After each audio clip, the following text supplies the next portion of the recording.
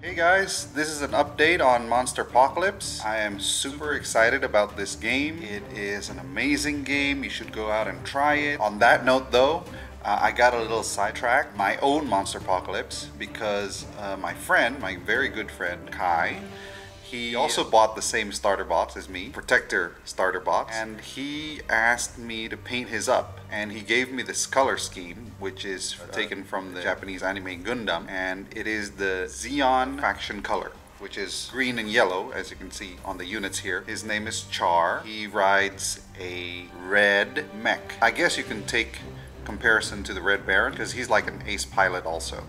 So that's what Kai wanted. That's what I painted it up for him. Let me get these out of the way so we can see the Red Baron, or as they call him in the anime, the Red Comet, because he's so fast. He's an ace pilot. So this is him, the Red Comet. I decided to try an animaic style, lining every line and, you know, well, more anime, more cartoony.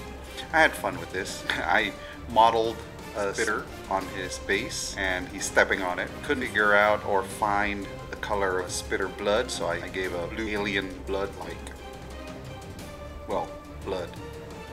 And these are the units. They're green with yellow as per Neon Zeon color scheme. I kept the red throughout so that it becomes a cohesive force. This is the repair truck. Yeah, so that is a small update. My own Defender X is still being painted up because, you know, took time off from that.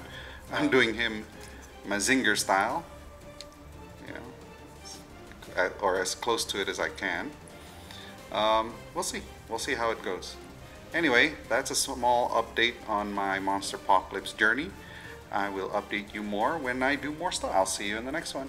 Bye guys.